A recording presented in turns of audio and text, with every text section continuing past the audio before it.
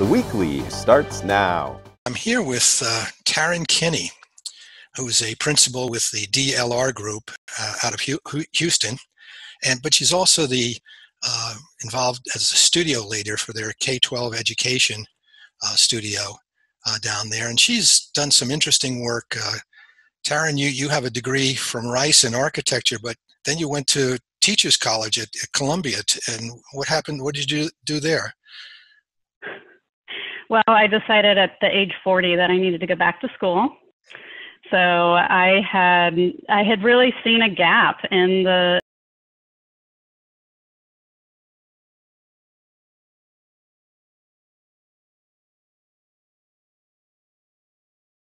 my experience as an architect designing schools, and I really wanted to have more training around how to help organizations change.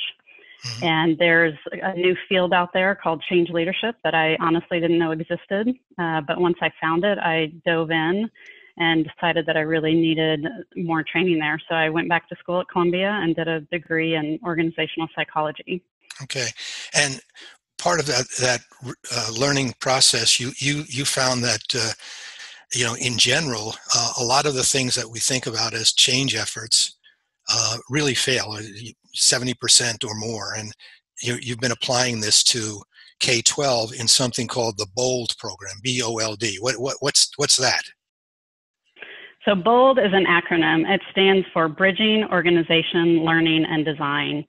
And it is intentionally interdisciplinary. That's the bridging piece of it. And it acknowledges that in order to really make change, you really have to have your organizational systems and structures align with the learning that you want to see. And then the physical design of spaces also has to align with the learning that you want to see in order to support that change and really have the outcomes that we want for all learners, the positive outcomes. So you're applying organizational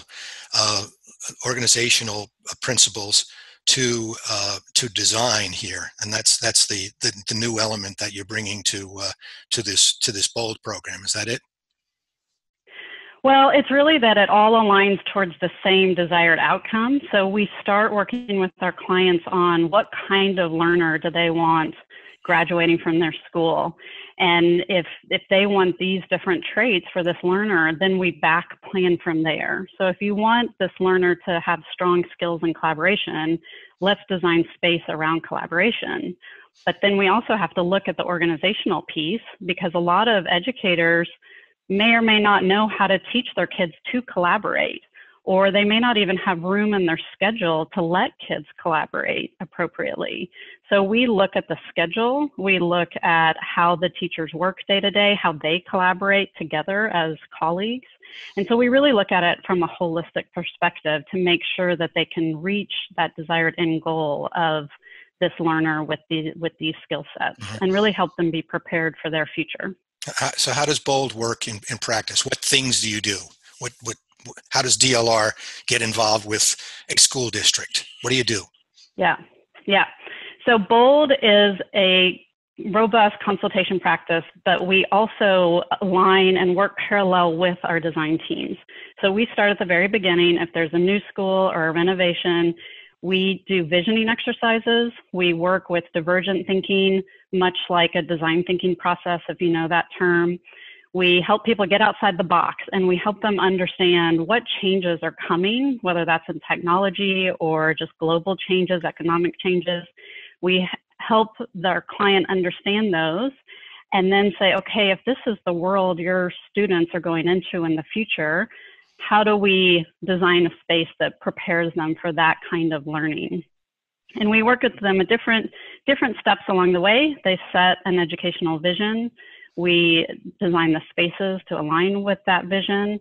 And then we work with the campus leadership team to really clearly develop an organizational plan that they have before they even move into that facility.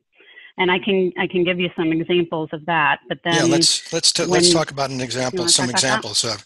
I understand you did a major work at a school district outside of Phoenix called Canyon View. Tell us about what you did there. Yeah. So Canyon View High School is with the Agua Fria Union District, and they are going into their third year of school. We worked with them. Canyon View is a very different looking high school, very different for the district, but really progressive for the whole country. They had a very passionate, strong leader, new campus principal, but he had never been a principal before. We had a very passionate assistant principal, but she had never been an assistant principal before. So they were charged from their district to implement all these new ideas, pedagogical, new spaces, different organization in terms of how the teachers work together. But honestly, when we got there, the leadership really was looking for some assistance of how are we going to pull all this off? It's so much. It's so many new parts and pieces. So we sat down with them, and again, BOLD is a systems-based approach. So if you start with that end in mind of this is the graduate that we want from Canyon View, then we can say, okay, what does the culture need to be on the campus? So one thing we never think about, you never have a business that starts on day one with 100 employees and 2,000 clients. Right? You don't have a business like that. Yeah. But when you that's open a high school. school, that's what you have. Right. That's what you have. It's crazy, right? It's crazy. Right. And as a leader, you have to be prepared for that. So what we do is we help the campus team intentionally put those pieces in place. So if you don't decide what you want that culture to be and communicate that, it's going to form no matter what. The culture is going to form no matter what. It may not be what you want. So we help the campus team develop cultural expectations and practices. So that means when that principal walks through the hall, he sees this behavior and that behavior. And we're very intentional, both for the cultural expectations and practices and the academic ones, that it ties into the facility, that they're very clear on how can your facility, how can your space actually help you reach those academic goals you want. Could you give a brief example of that? We've only got a little time left, but how does the design of the facility actually help in this process? Absolutely. So for example, in Canyon View, there's a lot of glass. There are a lot of movable walls. Oftentimes when you go into school, you see a teacher who's hung up posters all over the place. They have anchor charts that they like to use. Well, if you have a lot of glass and movable walls, you can't do that. You're going to make that space unusable. So part of the expectations and practices was to keep clear sight lines, specifically so that teachers could let a student go out into the collaboration area and work and still keep an eye on them and be able to observe them. And that was in there from the very beginning. It also allows that flexibility to move those walls and make larger or smaller spaces. And that allows that educator to work with students in a different way, work in small groups, work in large groups, and really meet the needs of different kinds of learners. But that rule about not obscuring the glass was set up from the very beginning. So when those teachers were hired, they knew this is my expectation. They also don't own their spaces. So they knew they own a desk in the professional learning space for teachers. They collaborate there. But when they go to the learning environment, that's a shared environment for that whole grade level. So getting those things really clearly communicated at the beginning is hugely important.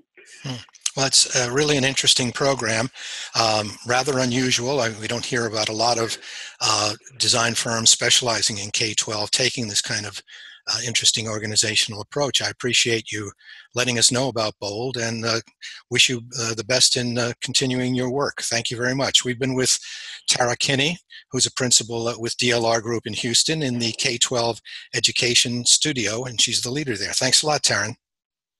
Thank you very much.